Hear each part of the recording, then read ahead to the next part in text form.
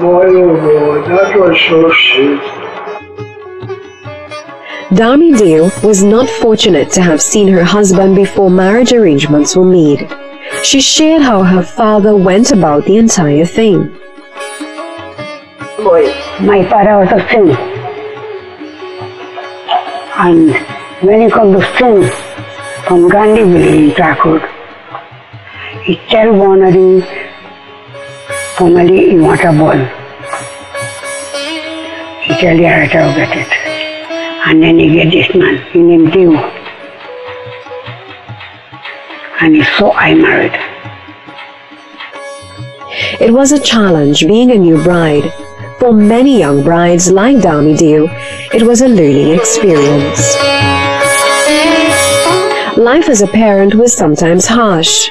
The high infant mortality rate at the time wasn't unusual, given the poor medical conditions and lack of adequate sanitation practices. When I have 14 years, I have a child, I have a son. And he did. I have 3 boys and he 3 of them dead. And then I have 7 children living. 3 girls and 4 boys. In those days, chores weren't limited to just cooking and cleaning. If we hold the way to work, we have to sweep, we have to leave the house, go dot and go over.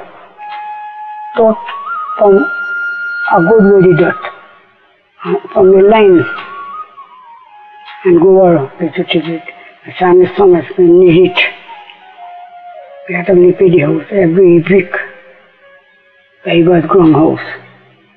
Women were required to have special symbols tattooed on their forearms to ensure their food is acceptable. My father, small brother wife take me in lap to do this thing. I had to sit down in her lap. I sit down in the ground and put me on top of her lap to sit down. And then like this. But when they do this and they nap it with that, they have a do so big. So big, they were to shake it in the road. Then we do the good now people. Every time they were to pass in, every week they were to pass. Who wanted to? But here people like that now. All the people there, they all don't want to see. They pray the needle, he has 7 needles tie in one thing, and it stick like your hand, 7 needles. And from the needle they bind it like a tape, how much to go in your hand. You can't overshove it. So that they go sing and they go study. They go close their eye and they go sing. And they know which part they be in that. They go sing, study. And mother, 2 of them in that class, the man and the wife. But they say if old people when we married, old people, my father-in-law wasn't coming there, he was from Trinidad. They also want to eat food with the hand. They say, you're not a proper wife for the house, in Hindi. My father-in-law, you're not a proper wife for the house. This is the mark to have. And when they give me food, when you give me food, then I will go to heaven. Because when you give me the food, I go it halfway. Because I go know you don't have the good now.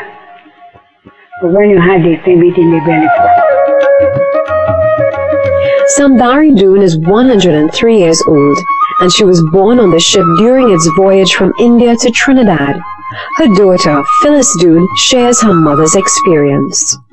My grandparents came from Patna, India, that's North India.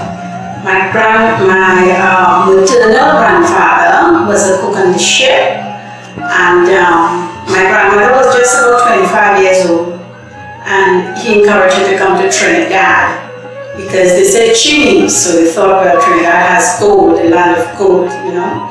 And on that voyage, my grandmother was pregnant, and my grandfather happened to die on the journey, and they threw him overboard.